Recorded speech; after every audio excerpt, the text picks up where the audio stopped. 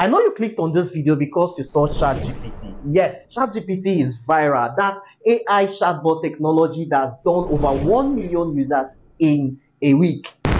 Mind blown, right? But if you're one of those that trust 200% all the answers or results that you get from ChatGPT, you might want to try this quickly. Go to ChatGPT and ask, who is the richest man in the world? You're going to see limitations that ChatGPT has that you should be mindful of when trusting all the results that you're getting from ChatGPT. And that is why we are doing this comparison between ChatGPT and yet another AI chatbot technology that also uses natural language processing technology to answer questions much more effectively and much more accurately. It's called Chatsonic, and you're going to be comparing between ChatGPT and Chatsonic, which is going to serve much better purpose in performing tasks and carrying out all those functions in your business.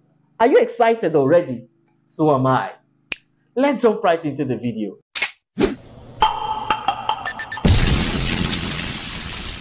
Hey guys, welcome back to my channel. If this is your first time watching a video on my channel, you're welcome. Do make sure to hit the subscribe button down below so you join our community of people who use their smartphone productively and profitably. And whether you're returning or you're new, you know the culture. To support this video, do hit the thumbs up button down below so the algorithm can share this video with more people. We're going to be doing this comparison based on the following categories. We're going to look at the UI, UX design. We're going to look at the accuracy of response. We are going to look at which of them is best for code generation, all right? Then we're going to look at which of them can also be used for image generation. I bet you already know the answer to some of the things I am mentioning. The next thing, we're going to look at the cost of using either of them, and then we're also going to look at API present, all right, in each of them. We're going to look at other features like voice search and the rest of them, okay?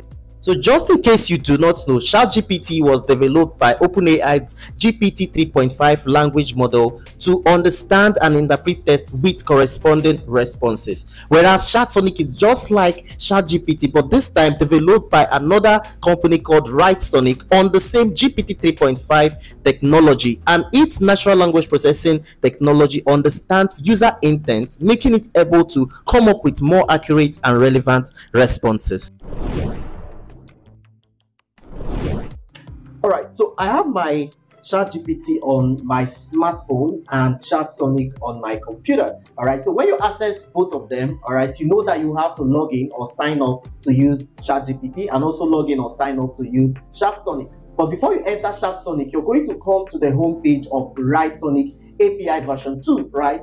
Where you're going to see a whole lot of tools for different purposes, but our focus is on Chatsonic, okay? So I'm going to enter Chatsonic right now. So comparing both of the UIs, I think there's no much differences, right? It's just about once it's open, you already have the place where you can key in your questions, all right? And over here at ChatGPT, you also have a place where you can key in your questions as well. So based on UI, I think ChatGPT has a much more minimalistic UI as compared with Chatsonic, all right? So the next thing we're going to look at right now is accuracy, okay? If you look at both of these tools, over at Chatsonic, you're going to see capabilities with factual content on the latest topics. I'm going to explain this more, and several other capabilities. Then coming over to ChatGPT, all right, you're going to see the capabilities. Remember what users said earlier in the conversation, okay? But Chatsonic also remembers what you can actually, it's an AI conversational chatbot, right? So it always remembers what the user had said, you know, and continues the conversation that way, okay? So both of them has these features in common, all right? But another thing in accuracy is when you come to ChatGPT's limitation, you're going to see may occasionally generate incorrect information, all right, and also limited knowledge of world and events after 2021. Now we're going to put this into practical, all right? So we're going to come over to Chatsonic, all right, and type current richest man in the world, okay, all right? And then let's come over to ChatGPT and ask the same question. Current richest man in the world. Okay, so You see, an error occurs. So that's what we are talking about, right? That you need to have an option. You need to have a second option in case things like this happen. Okay, so current richest man in the world. All right, so ChatGPT says, I'm sorry, but I'm not able to browse the internet and do not have access to the current information. Based on my training, the current richest person in 2021 is Jeff Bezos. And this is also because ChatGPT is not loaded with information from 2021, 2022 down to 2023. I know the year is still fresh though. All right, but Chatsonic is always going to give you a factual and accurate result. Because of this one reason, Chatsonic has access to the internet. It can generate information from Google, as you can see over here, include latest Google data, and that is why it is able to tell us the correct answer that Bernard Arnault is the richest person in the world. So in these terms of comparison for accuracy with queries or results, Chatsonic has it. Okay. Okay, the next comparison here is ability to generate codes. And we already know that in terms of AI chatbot technology that is an expert in code generation, then ChatGPT has it. And we're going to put that to test right now. So we're going to ask ChatGPT to generate a code,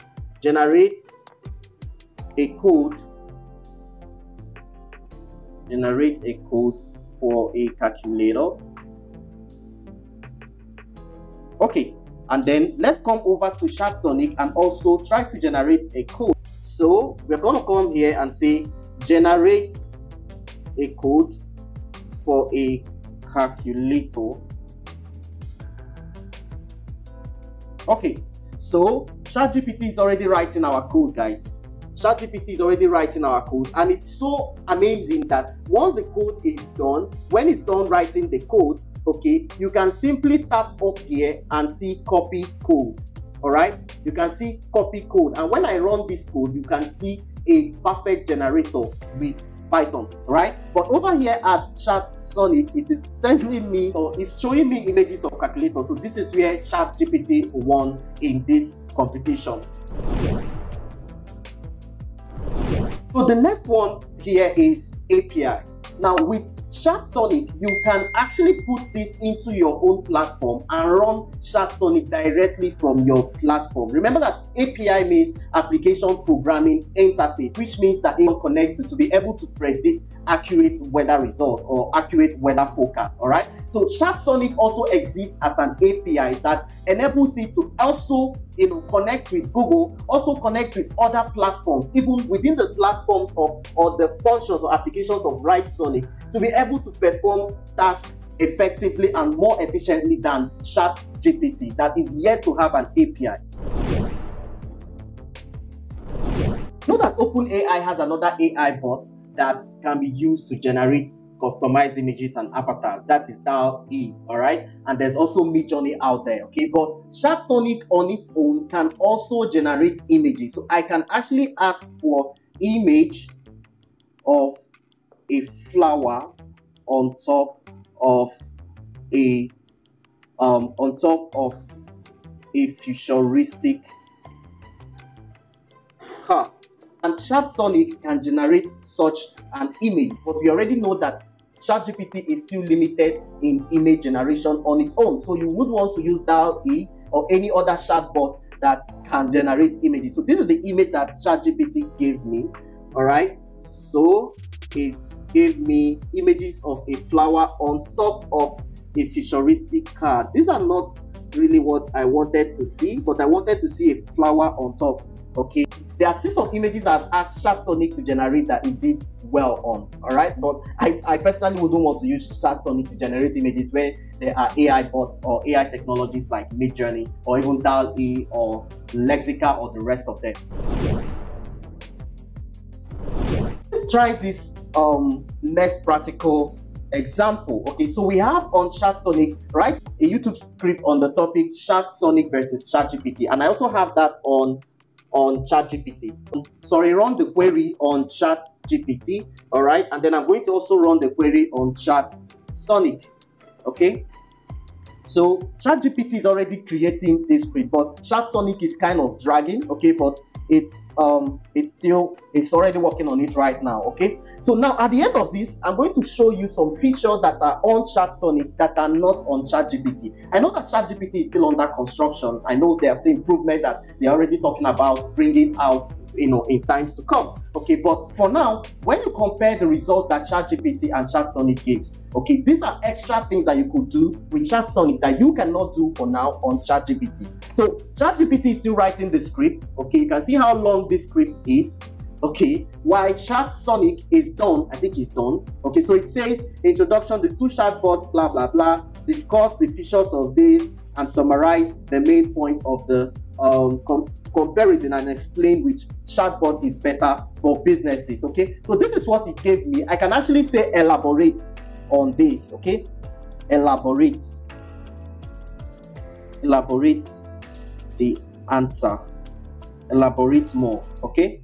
So I can say elaborate more, but why it's doing that, when you come over here at Chatsonic, all right, you're going to see this button. So when I select this button, all right, it takes me to what is called Sonic Editor, all right. So on Sonic Editor, I can simply highlight a point and type write with AI, and the AI is going to generate more information on the topic that I queried, okay. So you can see it's already elaborating on everything that was mentioned by Chatsonic, okay. So but on ChatGPT there is nothing like that, okay, even though that you can ask it to elaborate, all right, and it will still elaborate. So let's even try to say elaborate more. So another feature I like on Chatsonic is this next feature, all right. So you can copy the result and simply drop it wherever you want to drop it, maybe in a document that you want to develop the result, all right. You can drop, you know, tap on this button, copy it to clipboard and paste wherever you want to drop it. But on ChatGPT, you would need to,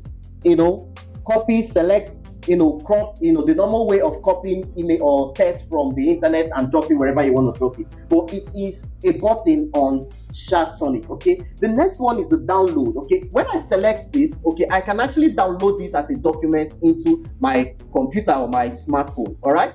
The next one is where I can edit this result. I can actually select and try to correct some of the things that it has written directly in the answer of Chatsonic. This is not yet possible on ChatGPT. And finally, the one that I love the most is the text-to-speech feature. So instead of me to read all of the answers, it can become an audio conversation, right? So that I can tap on this button and it will start plagiarized video script on the topic of Chatsonic. So it will what? It will convert this script to speech.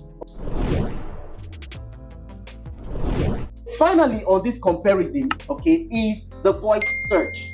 All right, I can use my voice to search for a query on Chatsonic, but it is not yet possible on ChatGPT, which makes it almost impossible for some disabled people to use ChatGPT. In conclusion, the aim of this video is not actually in any way to discredit any of these AI chatbot technologies, but to give you options in case if one is not functioning well due to network or heavy traffic usage, you can easily switch to the other. And secondly, this is also to give you options to determine which one is going to be most beneficial based on what you're using it for. As you already saw, Chatsonic is not great for code generator. ChatGPT cannot easily generate images or does not even generate images at all, and then the result it gives is not current as it's limited to events behind 2021. So it's now left for you to define which of them is going to be best in carrying out those tasks that you need it to carry out in your business. But which of these two do you still feel is better than the other? Let me know on the comment section. Thank you for watching to this point in this video. Just for the sake of the audience retention test, I would like you to drop on the comment down below. This is the future, just for me to know that you watched this video to the end, and I'm going to be acknowledging each and every comment down below. With this, thanks for watching, and I'll catch you on the next. Was that video helpful? You might want to watch more tutorial videos on my channel like the one I released recently, and then hit the subscribe button up here and ring the bell so you always be the first to know when I release a fresh video. That is if you want to keep watching videos from me, and of course you want to. My name is Frederick. Thank you for watching and see you on the next one.